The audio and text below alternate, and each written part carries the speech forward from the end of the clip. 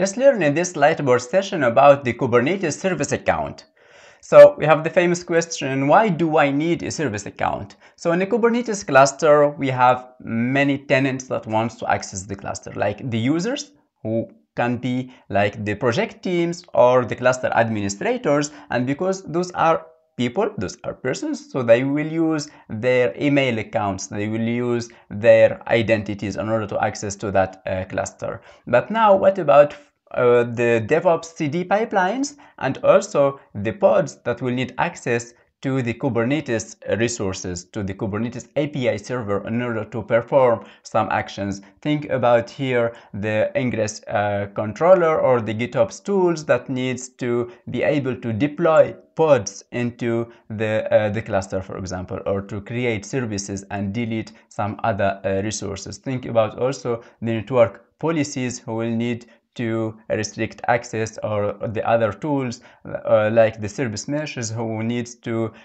inject let's say inject annotations or inject sidecar containers into other pods. So those tools will need access to the control plane in order to achieve these different actions. And for that, these tools, those actually pods are machines. Okay, so for a machine, it will not use a human identity, it will use a machine identity known as the service account. If you have used Azure or any other cloud provider, you are maybe familiar about the notion of a service account, or if you have used a database, it's the same concept that we are now using in Kubernetes to allow access from machine to another machine, or to the API server in our case.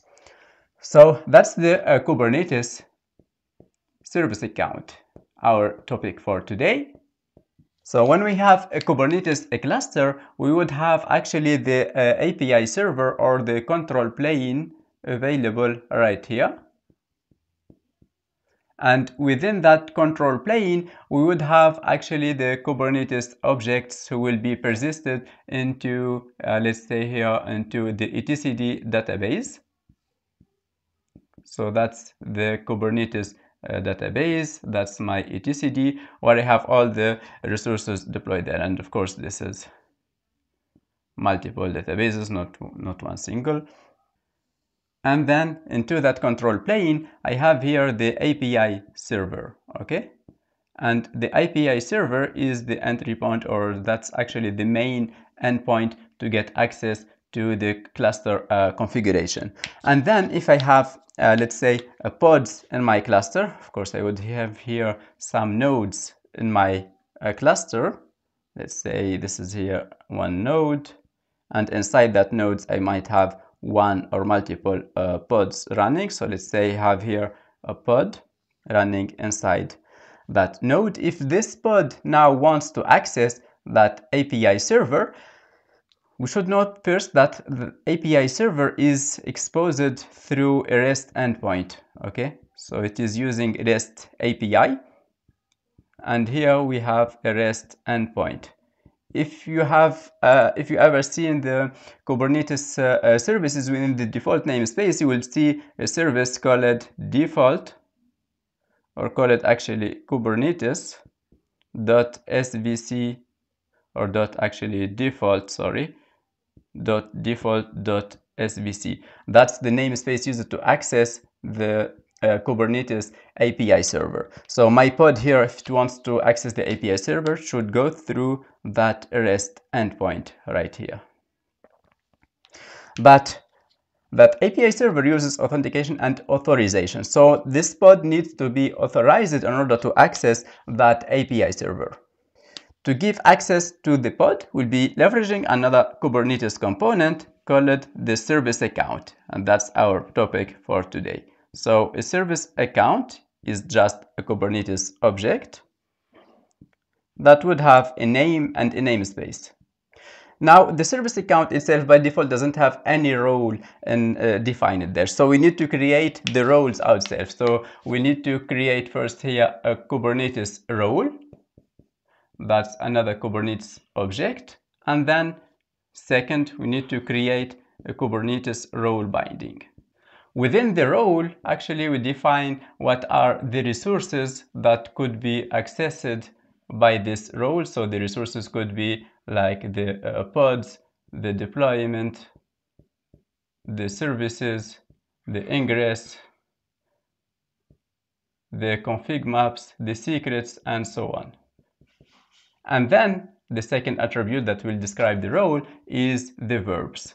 And the verbs will describe what we can do with these pods. So when we do kubectl command line, we can do get pods, we can do list pods, we can do create, we can do also delete, we can do edit. So all of these are verbs, and we choose a combination of one or two resources, one or many resources with one or many verbs.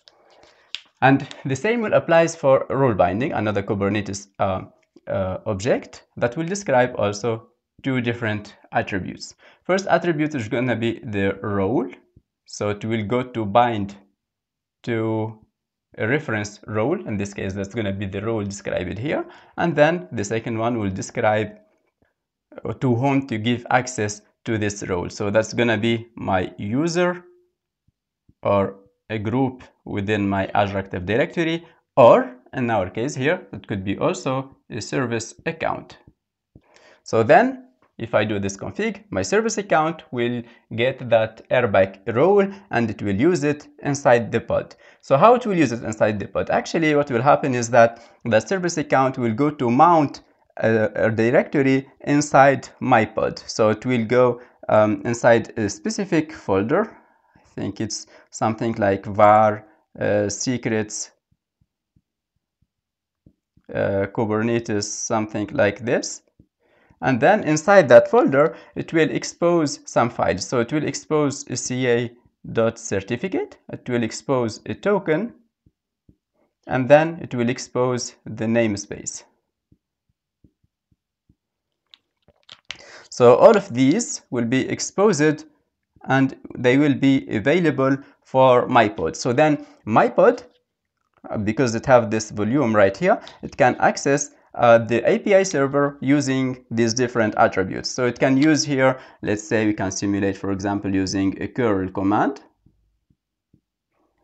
and then can go to that Kubernetes service, Kubernetes slash whatever is that API slash v1 slash pods, for example. And then it can request the list of the pods there, and it will get that JSON response available there. So this is for get. It can also perform some other operations like for post, delete, edit, and so on, the rest verbs that you know. Great, I hope this video was helpful for you. Thank you.